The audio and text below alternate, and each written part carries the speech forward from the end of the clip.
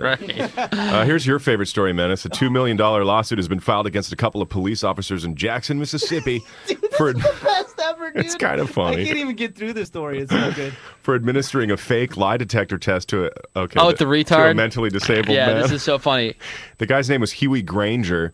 I mean, really, none of it's funny except for It's the actual hilarious. test. It's funny. All right. Because as Greg's telling the story, I just want everybody to picture the situation in your mind. Like, create a picture in your mind. It's hilarious. So this guy named Huey Granger. So you got some cops and a retard. Mentally disabled guy. He files a police report claiming that his daughter was attacked. This was 6 years ago. And while he's at the station, the two cops said they had to give him a lie detector test.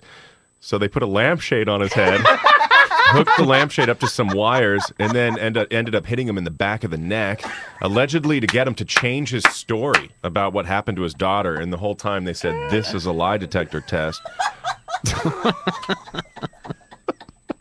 That's hilarious.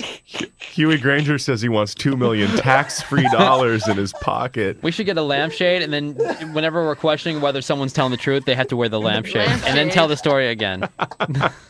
The incident was videotaped, apparently, and the county admits that these officers... I know. They need were to see the so videotape. angry that the videotape leaked. You got to find it.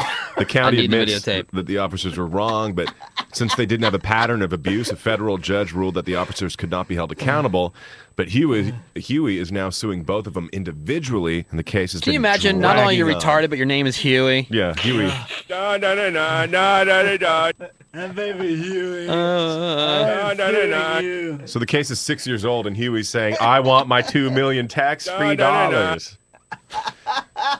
Yay! They put a lampshade on his head.